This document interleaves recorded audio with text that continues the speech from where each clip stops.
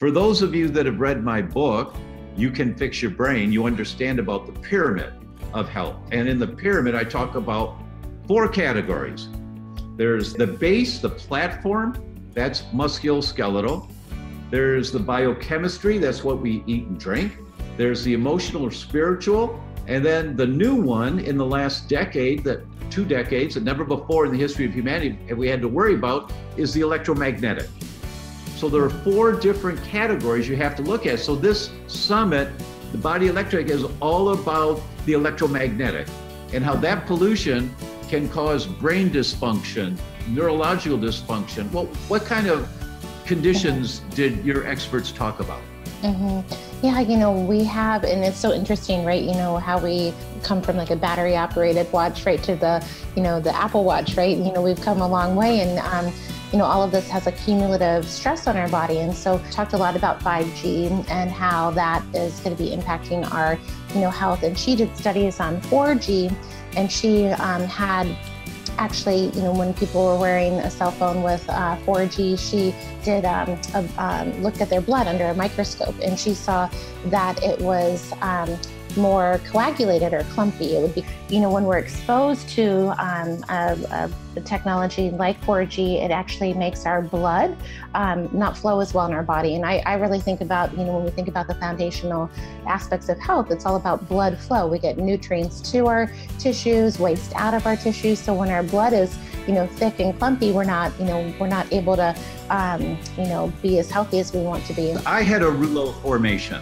When we were at the Swiss Mountain Clinic, we do a blood draw, and you look at it under a microscope. It's called live cell.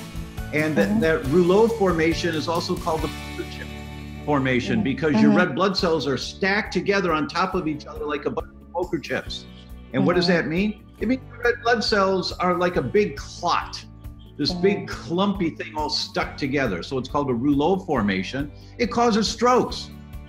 Why? Because your blood vessels are big, and they go to smaller blood vessels and smaller blood vessels and smaller until you get down to the really tiny ones that only one red blood cell can go through at a time.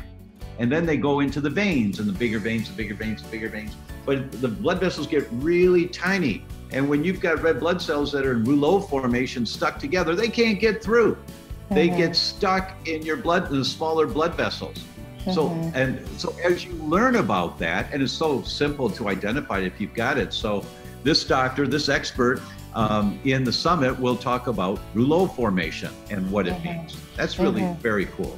Yeah, no, and the empowering part of what she shared, and just a tidbit, one of the things that, we can make all of this complicated, and I absolutely think we should measure, our EMF exposure in our homes and our sleeping environment, and there's a lot that we can do there. But one of the things, most people have a smartphone these days, and just safe and smart usage of your smartphone can absolutely reduce your exposure, because distance is your friend when you're, using any of these technologies. So not having your smartphone on your body or near your head, having it at a distance when you're using that. She really made the point, let's not forget the simple things, don't shield your bedroom and then have your cell phone on your body all day long. And this topic is so important, they feel that the world needs to hear this. So Dr. Christine, thank you so much for taking the time to be here. We love you, love the work that you do and the message that you carry out to the world. Really happy to support you in this. All right, everyone, thank you so much. See you next week, same time, same place. Bye-bye.